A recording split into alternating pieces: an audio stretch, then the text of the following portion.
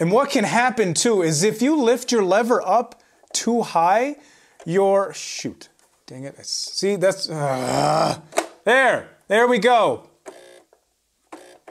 All right, maybe not. Short guys rejoice, or anybody who has jeans that are just too long for them, because I'm gonna show you how you can make them shorter. I'm SD, I hate long intros. Let's do this. Now, we need a sewing machine, we need an iron, we need some chalk, we need some sewing pins or some safety pins, and we need a ruler. Or really just any kind of flat thing that will let us draw lines. You could use a book, you could use picture frame if you need to. We are gonna hem these jeans exactly the same way that a tailor would if you were to take them to a tailor, but it's not all it's cracked up to be. I will explain why in a second. Now go ahead and put your favorite pair of shoes on for this, because you got to make sure that you get the right length for them, and well, shoes are going to help you do that. Put a safety pin or a sewing pin, or even just mark it with like a marker if you need to, right on that spot at the very bottom of your jeans, right where you want your new edge to be. Take some chalk and kind of mark where that spot is on the inside of your jeans. Take them off and let's shorten them. Flip them inside out, roll them up so that your original hem hits right where that mark is, be it the safety pin or the sewing pin, whatever it is that you use to make that mark, line those two up just like that perfectly.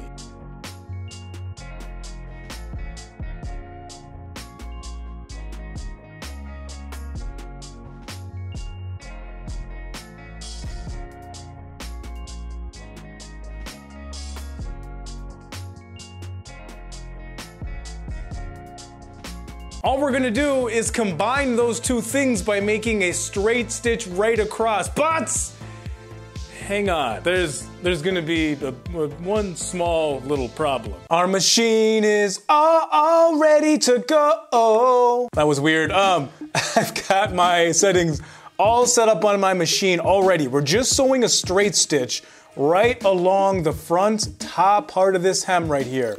We're not gonna go into the hem, we're gonna stay on the lighter part of our denim. Now, I've got my stitch tension all set up, and if you don't know what stitch tension is or why it's important or how to set it up, I made a whole video on it already. It's in the card.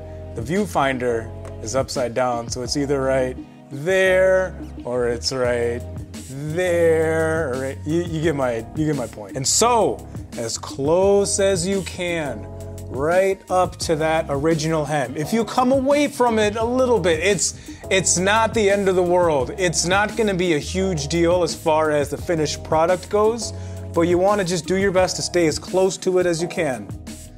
Now, we are at this big old hump of denim right here that is our seam. And not only is it one of our seams, it's two of our seams, because it's doubled up, so it's all just huge. There's no way our presser foot is gonna be able to go over this, none at all. Oh, the neighbors are here wondering if my daughter can go out and play. Great timing. Hang on, I'll be right back. Hello. Not right now, she's actually at the dog park. Why? Because she's walking the dog. I'm making a YouTube video right now. Do you wanna say hi? Just say hi really loud. Hi. You wanna say hi? All right, good talk. She will be able to play maybe tomorrow morning, okay? You all right? You fall off your bike? Yeah. You're good. Rub some dirt on it. You'll be all right. You got a new bike? Yeah.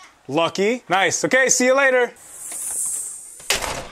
Plan B, what you can do is there's a lever on the side of your machine. If your machine ever jams up on you at all, it just kind of hangs and it can't get through whatever it is that you're sewing, just kind of crank the lever on the side to work it through.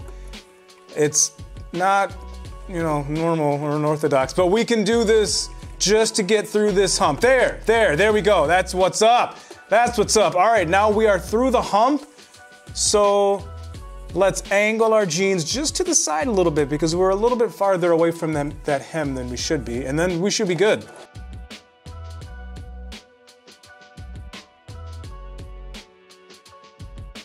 So this is what we are left with. Gross, dog hair, awesome. We've got our straight stitch right across the top of our hem here, and this is what it looks like on the outside. Now, you can cut this flap of fabric off, so if I were to tuck it all in like this, it would look like that. Now, I used white thread so you can see what I'm doing, but there's this big old like bunching of fabric all down here, and you can see it. I know, they rang the doorbell. Do you want to go ride your bike? Yeah. All right, go ahead. Are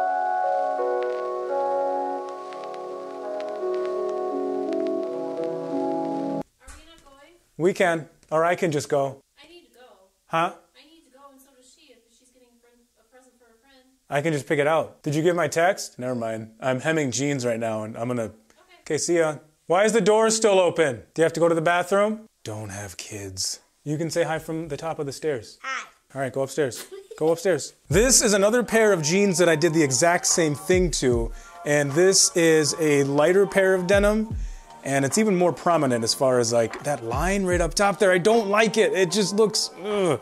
Now, I used black thread on this one, again, so you can see what I'm doing. So when I pull at it, you can see it. If you were to use a lighter type of thread, you wouldn't notice it as much. I cut it off on the inside here. You can finish this with a zigzag stitch if you want to, but it very much just screams like two pieces of fabric kind of stitched together. I don't know. I don't really like it. Teach their own. Me personally, I like the unprofessional way. It's just as easy, it's cleaner. You can just kind of start over from scratch. You can make your own new hem, and you don't have to worry about any little flappies or anything like that. No. Now let's talk about how to taper these bad boys. SD out. See ya. Okay, I'm ready.